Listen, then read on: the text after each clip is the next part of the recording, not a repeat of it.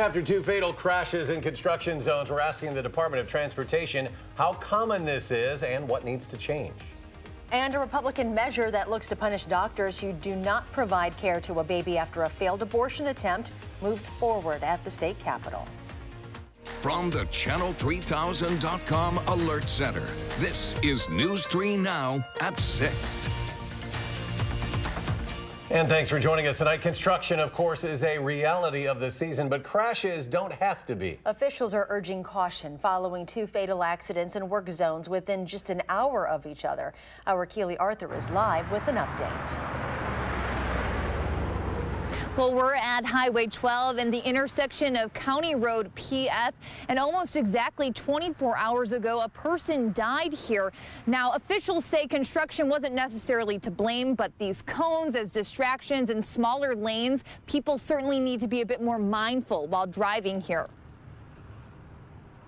You go different places, there's always going to be construction barrels everywhere you go. And with more road work comes more crashes. The Wisconsin DOT says there were 3,157 crashes in work zones last year, 1,274 injuries, and 9 deaths. The numbers now starting to stack up early in 2019's construction season. Oh, there was a car traveling southbound on Highway 12, and it made a left-hand turn onto County Highway PF, and it made that turn right in front of a northbound vehicle that struck the passenger side. There's one fatality in that. That was in Sauk County near County Road PF around 5:45 p.m. Tuesday. Just 42 minutes before that, another deadly construction zone crash in Columbia County, where one person died and 7 others injured after a freight truck failed to slow down as it entered the work area. I think the biggest thing we see in crashes is the inattentive driving. Probably the 2 tickets that I write the most for crashes is inattentive driving and then following too close. If you're following the car in front of you too closely and then you get distracted by even the smallest thing, you can't see that vehicle braking in front of you, and that can even happen, even quicker in a construction zone. And other than keeping your life, another reason to stay extra focused while driving alongside the orange cones, avoiding a fat fine. The base fine will double in a construction zone. Now, the DOT does monitor these construction zone accidents to see if there are any trends, and then they make adjustments accordingly. We saw that happen last summer after a number of crashes on I-90 south of Madison. The DOT did adjust the speed limit from 70 to 55. A Madison School District teacher is facing child abuse charges for allegedly slamming a door in a student's face. It is not clear at which school this happened, but the teacher, Christopher Rumbelow, is listed on Franklin Elementary's website as a gym teacher. The complaint says the student left the classroom after a disagreement and repeatedly closed the classroom door. Rumbelow then opened the door and the handle apparently hit the student in the forehead. A statement from the district reads, quote, "As soon as the incident occurred, the staff person was immediately put on administrative leave. The employee will remain on leave while the criminal process is ongoing, and we will take appropriate follow-up steps based on the outcome of that process." Rumbelow is due in court tomorrow morning for his initial appearance. If you had to take a different route into downtown Mount Horeb this afternoon, police say that was because a semi got stuck in a roundabout. The department posted about this on Facebook around 12:30, saying traffic would have to find a different way into the village because the roundabout near Quick Trip was closed. It took about an hour to clear up. Well, the warm weather continues tomorrow, but it comes with a chance of thunderstorms. Let's check your first alert forecast with Chief Meteorologist Gary Canaldi. We'll have to keep an eye out for the possibility for some strong to severe thunderstorms tomorrow afternoon as a cold front moves in from the northwest. Now let's start out by taking a look at visible cloud track. Things very quiet around here. Just a few cumulus clouds popping up this afternoon. But in the upper left-hand corner of your screen, you can see the thunderstorms moving through the Dakotas toward northwestern Minnesota. There's already a severe thunderstorm watch out for that area. On Doppler track, you can see some lightning flashes out there. But the severe weather threat could move into parts of southern Wisconsin tomorrow afternoon. Low temperatures this morning started out pretty mild. Here in Madison, we're at 44 degrees. Temperatures were actually a little warmer to our north and east where there was a little thicker cloud cover. The high temperatures for today were generally in the mid to upper 70s. La Crosse touched the 80-degree mark. Even the lakeshore areas were mild before a lake breeze kicked in. Notice how it's cooled off there. Milwaukee was in the mid-70s. They dropped to 62. Here in Madison, we're still at 75 degrees. In fact, most of these readings away from Lake Michigan are near the high temperatures for the day. But tomorrow morning, temperatures will be down into the 50s.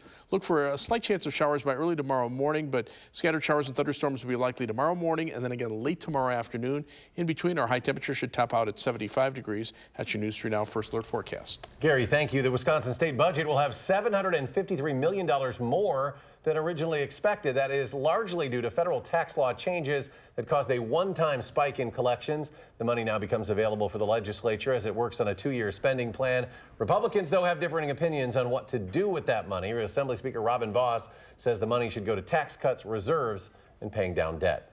The state Supreme Court expected to rule by this summer on a lawsuit challenging laws passed during that lame duck session back in December, weakening the powers of the incoming Democratic governor and attorney general. Today, the state's highest court heard oral arguments in that case, the conservative-leaning judges poking holes in the arguments of the League of Women Voters and other liberal groups who claim the lame duck session was illegal. A Dane County judge ruled in their favor in January, and Republican lawmakers are hoping the Supreme Court will overturn that decision. Today, the lawyers for the Republican-controlled legislature argued that lawmakers never adjourned last spring, so the lame duck session was legal. The state Senate could take up a package of anti-abortion bills next month after they passed the Assembly this afternoon. That includes what's being called the Born Alive bill. The measure could send doctors to prison for life if they refuse to provide care to a baby following a failed abortion attempt. Democrats say the bills are distractions to shift attention away from popular items in Democratic Governor Tony Evers' budget. But Republican leaders say they don't want to leave any gray area in the law. When a baby survives an abortion, takes that first breath of life, that doctors are required to do everything that they can do to ensure that baby survives. All these bills have a chilling effect on the adequate and appropriate care that physicians and providers should give to their patients. Governor Evers has already promised to veto the Born Alive bill if it passes both houses. It has not been scheduled in the Senate yet. New at 6, the state Senate passes a bill to eliminate a tax loophole that allowed companies to earn tax deductions for moving jobs out of state. That measure passed the Assembly in April. Under current law, companies can deduct the cost of moving expenses when they move operations out of state or to a different country. Today, the Assembly honored the 13-year-old girl from Barron, Wisconsin, who survived a kidnapping, held hostage for nearly 3 months. Jamie, your strength, your resolve, and your bravery is beyond incredible. You are truly an inspiration and a bright light during a time of sadness. And you taught us an important lesson. No matter how grave your situation, no matter how dark your days become, and no matter how impossible your circumstances may seem, there is always hope. Jamie Kloss was with her family members and friends to receive the Hometown Hero honor. It was a rare public appearance for her. Jamie's aunt, Jen Smith, accepted the award and called Jamie's bravery and spirit inspiring. She thanked the community of Barron for their support and love. Madison is losing another retail store. Gap on State Street is having a going out of business sale. This comes after the company announced back in February it would close 230 of its stores over the next 2 years. Officials cited a 7% fall in sales over the holidays. The Gap store at Westtown Mall remains open. You won't have to dig around for change anymore when you're downtown parking. The city recently installed more than 650 smart meters, so you can pay by debit or credit card if you don't have any coins handy. The city hopes to expand options to pay using your smartphone by the end of the year. There are no coin-only machines left in Madison. 1,000 guests in town for UW-Madison's graduation this past weekend brought in $133,000 to Airbnb owners. The company said this was the second largest surge of guests to Madison in the history of the room booking platform. August CrossFit Games still hold that record. According to Airbnb, the surge also brought in additional tax revenue due to a room tax agreement with the city. Still ahead tonight, a live report from Milwaukee as the Bucks are now about an hour away from tipping off the Eastern Conference Finals. But first, UW finally unveils what has been hiding under that blue tarp at Library Mall. We'll explain the story next.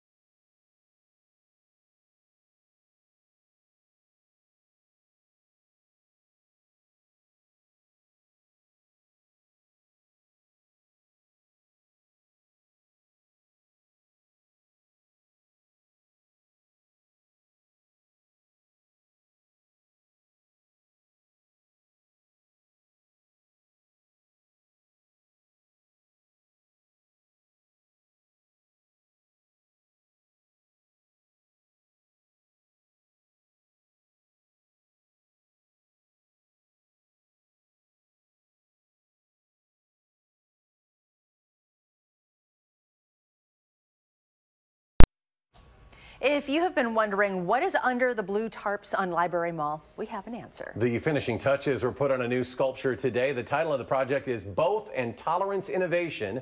The stone and stainless steel sculpture was designed by UW alum David Dahlquist and Matt Niebuhr to represent the confluence of ideas and the cultural diversity at that location. The piece they designed kind of recognizes that flow and interaction of students, the diversity of students with the rest of the community. And they designed it to be sort of the way, you would see a stone in a body of water, and the way the flow goes around that island. The sculpture will officially be dedicated at 3:30 in the afternoon on June 1st.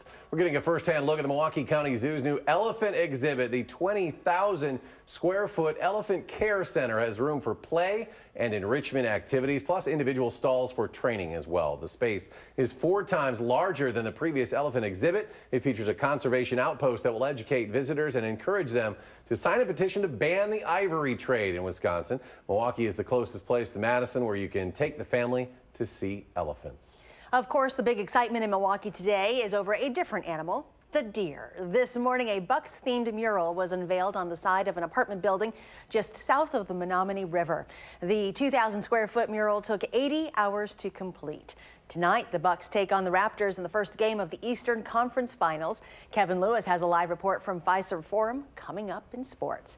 As if the stakes for that game weren't high enough, there's beer on the line. Milwaukee Mayor Tom Barrett and Toronto Mayor John Tory have agreed to a friendly wager. Whichever city loses will have to give the other craft beer. And coming up, a local brewery is hoping an innovative treatment can help protect its pond there from blue-green algae blooms this summer. We'll explain how it works. And a nice day out today, but tomorrow thunderstorm chances return. Chief Meteorologist Gary Canalti shares the details in his first alert forecast coming up.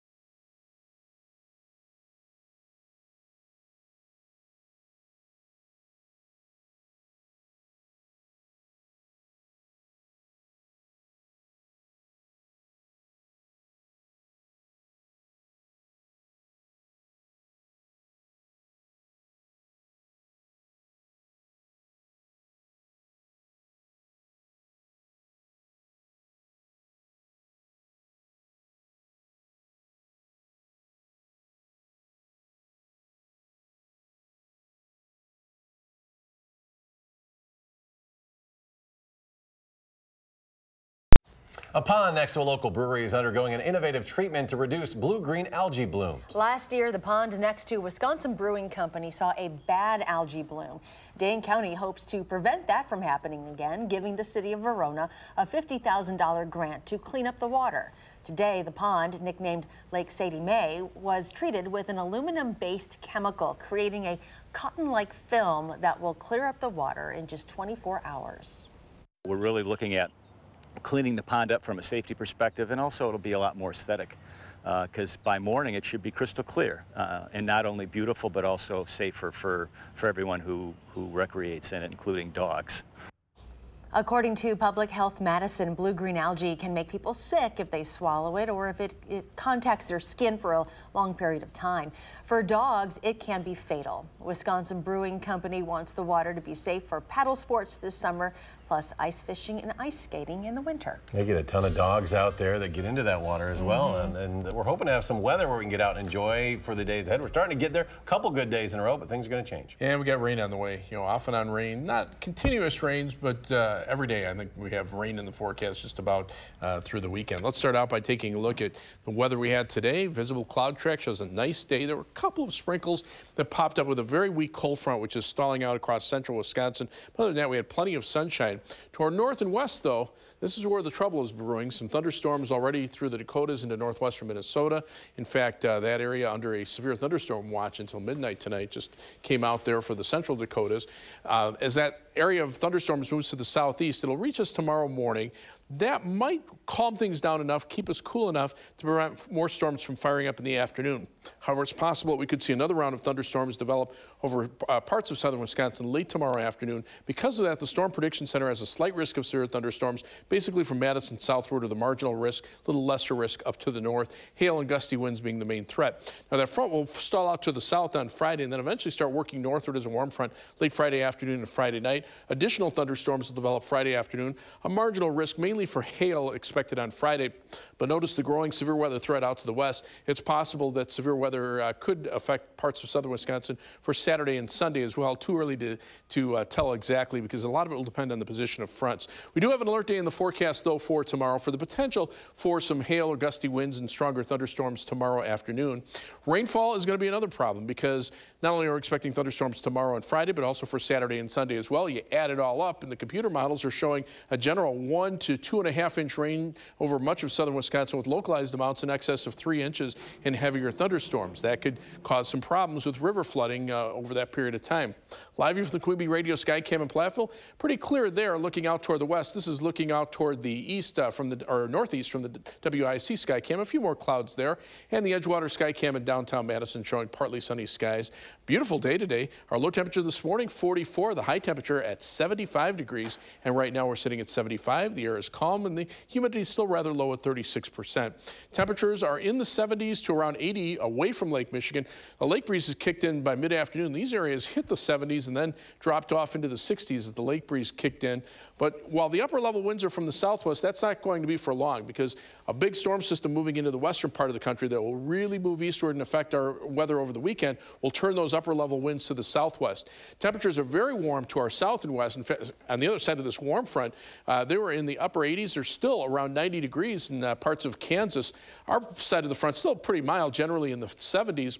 But the humidity is also starting to increase. As those storm systems start to move eastward, it'll tap in some of this moisture, and the threat for rain will start going up beginning tomorrow and, like I say, off and on into the weekend. On future track, you can see this. Here's the thunderstorms reaching us tomorrow morning, them dying out, and then maybe firing up tomorrow afternoon ahead of the cold front.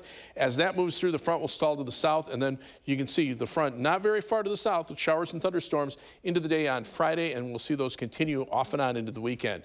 Look for partly cloudy skies tonight. Low temperature, a very comfortable 50 degrees. For tomorrow, our high temperature topping out at 75. Could see a round of showers and thunderstorms in the morning and then again later in the afternoon. The afternoon one's a little more iffy, but if they do occur, that's where the severe weather potential will be highest.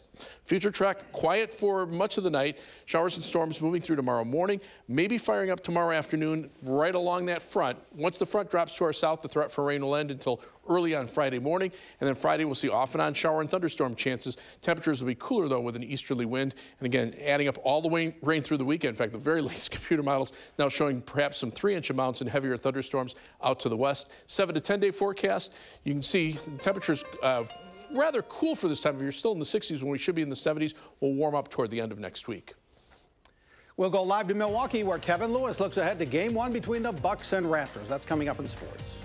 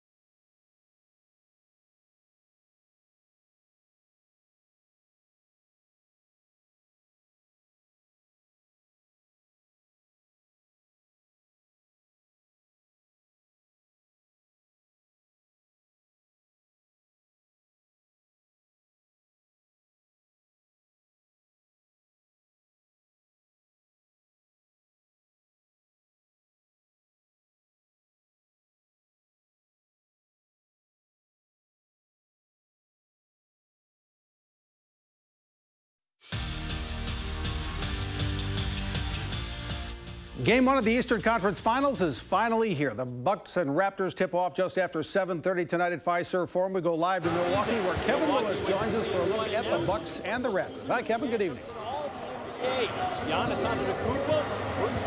Bucks head coach Mike Budenholzer brought a new offensive game plan in his first season with the Deer, encouraging his players to let it fly whenever they had the chance, and they have. In the regular season, the Bucks were second in the NBA in three-point takes and makes. They're still second in the playoffs in makes. Giannis says the ability to spread the floor lets him do his thing and lets him help his teammates do theirs. First time we met, he said, told me, you can be good. You know, we know that, but how can we make your teammate be effective? And he's done a great job making guys, you know, being effective, having them have open shots, putting them in the right spot to be successful. So he's definitely giving a lot of space for me to make my plays, and Bledsoe also increase. The president is arrested. Malcolm Brogdon said the long layoffs helped his healing right foot, but he's anxious to play. Brogdon, coming off the bench for the second straight game, said he needed to get some minutes before taking on Kawhi Leonard and the Raptors, and he doesn't mind coming off the bench at all. We play a different sort of style of basketball. We don't have as many juggernauts on that second team, so the ball moves, and the guys play with a lot of freedom, play with a lot of confidence. We really try to serve coming off the bench as sort of spark plugs to the game. I was hoping these other series would end earlier and we get to play Monday, but you just got to sort of go roll with the punches and be ready to play when your name's called.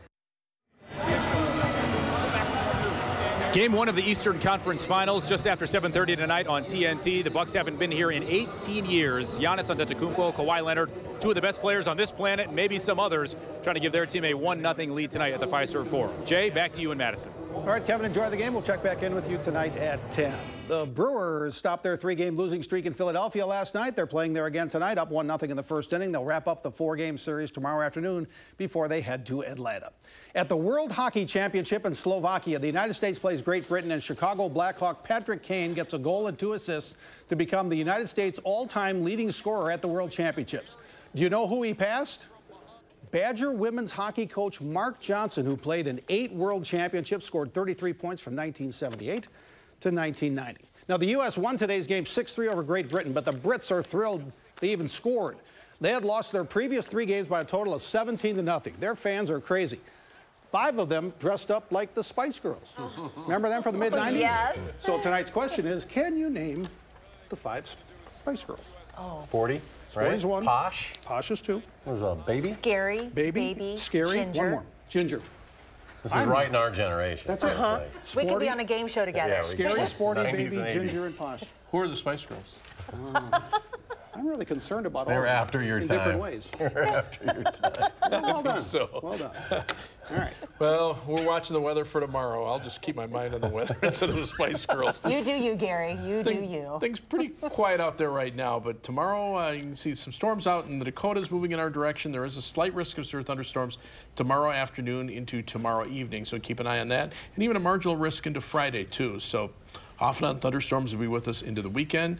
75 right now, very comfortable out there away from Lake Michigan, and temperatures will be in the mid-70s for tomorrow. We do have that alert day for the potential for severe weather, and then rain will keep our temperatures down a bit into the weekend. We'll have to wait till the end of next week to warm up with another round of showers and thunderstorms by the middle of next week. All right, Gary, thank you very much. Sure. And thank you for joining us for News 3 Now at 6. Enjoy your evening, and we'll see you back here at 10.